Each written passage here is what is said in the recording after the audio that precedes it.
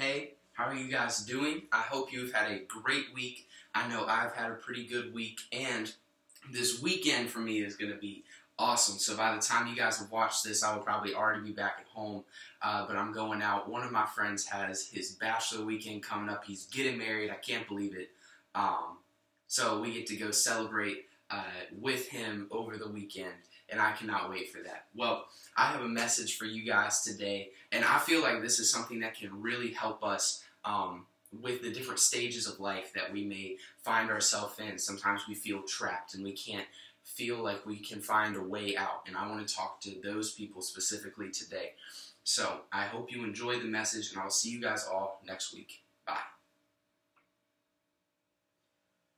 So do any of you guys play golf? I know I love golf. I don't play nearly as much as I should.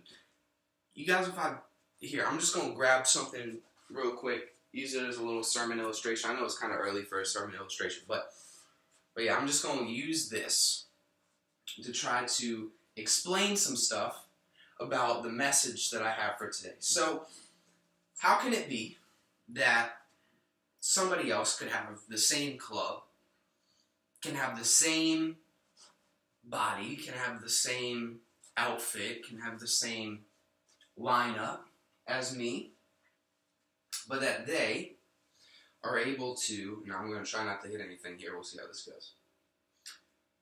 They are not able, or I am not able to hit it as far as they are.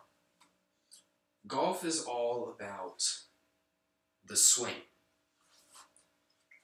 And everything I need to be a good golf player, I already have. I want to introduce to you guys the title for today's message. I'm going to call it, It's Already There, because everything that I need for a good golf swing is already there.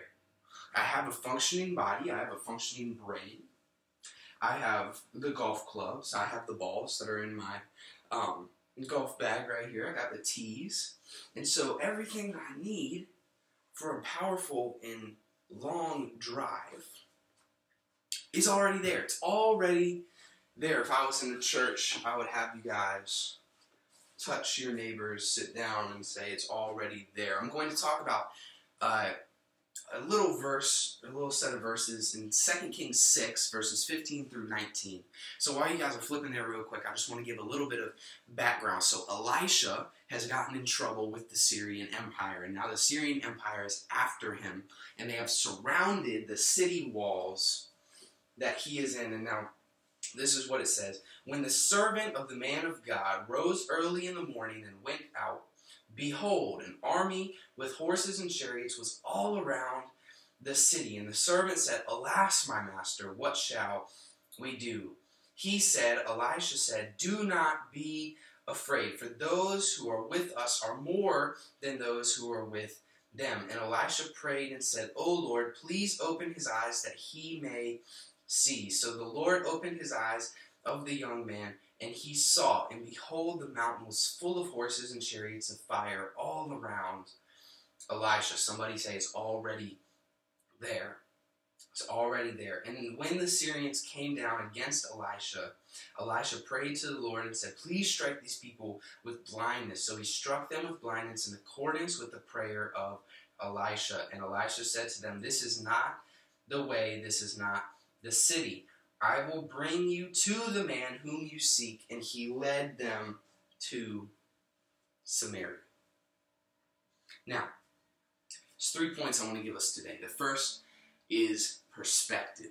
We need to have the right perspective. We need to be praying for the right perspective, because as much as I want to be Elisha in this story, where I can say, don't worry, the God who we worship, the God who we look to has a plan, and I want to show it to you. A lot of the times I'm like the servant that says, dude, you are crazy. There is 2 of us versus an army of Syrians who are around us. How in the world do you see a way out? I'm that person a lot of the times, and I think a lot of us can get that way. Maybe it's schoolwork that's overwhelming. Maybe it's a relationship that's overwhelming.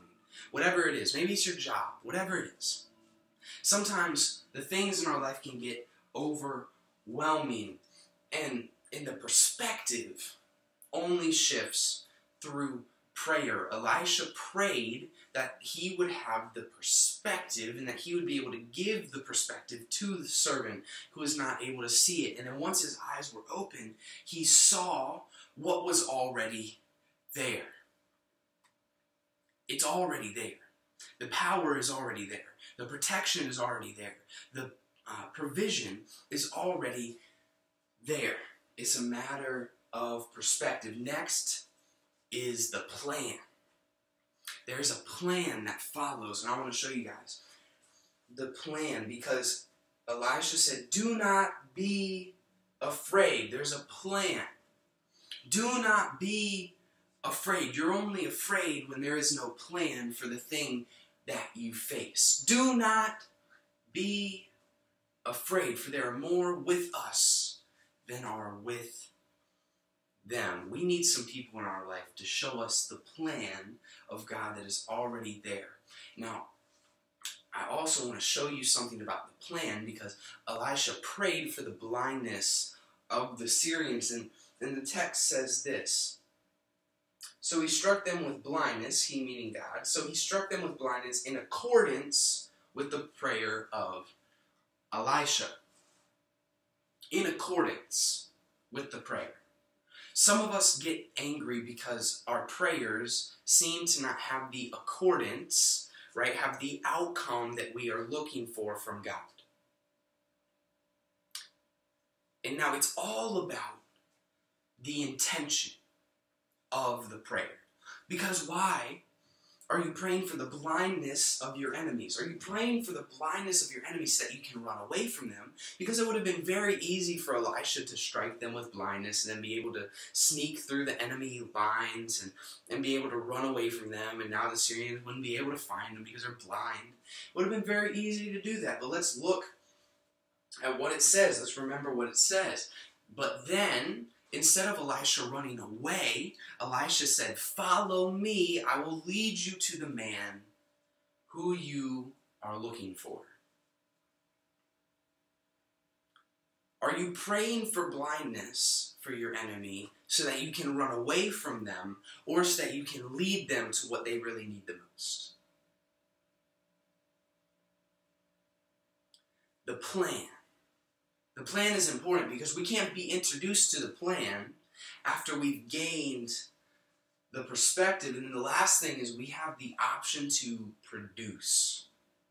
Produce the outcome that God is looking for. Because I'm just going to give you guys a brief synopsis of what happens after these verses. I don't have time to walk through them all. So pretty much once Elisha takes them into Samaria, leads them through Samaria, and takes them to the king of Israel. And he prays for them to be restored of their sight so that they are able to see who they are now in front of. And now the king of Israel, asks Elisha, what should we do? Should we kill him? Should we kill him? They're in our hands. The enemy has been delivered into our hands. What should we do? We should kill him, right? And Elisha says, no, no, no, we are not going to kill them. We are not going to do that. We are instead going to throw them a feast. Feast? A feast. We are going to throw them a feast. Because even though the produce, for us to be able to produce the plan, the outcome that the king was looking for is not the outcome that God had in mind. And if we keep reading, after they throw the feast, the Syrians leave the Israelite territory and they didn't attack them again. Are you looking for a short-term goal or a long-term goal? Because through gaining the perspective of God, through prayers, through gaining the plan of God, through prayer, and then being able to produce the plan through prayer, through looking to God and asking Him, what is the better thing to get done here? Should I kill them or should I throw them a feast? Should I solve this in the short term but then make their empire that much angrier so that they come back at us with stronger military presence? Or do I solve this in the long term so that they won't ever attack us again? God has a perspective that he wants to give you. He has a plan that he wants to give you, and then you will be able to produce that plan through the perspective and the plan that he has given you. I hope that you guys enjoyed this message today. And I hope that it helped you guys see that God is already there. It's already there. It's just a matter of us finding the perspective, finding the plan, and then being able to produce it. I hope you guys enjoyed this message today, and I will see you guys all next week.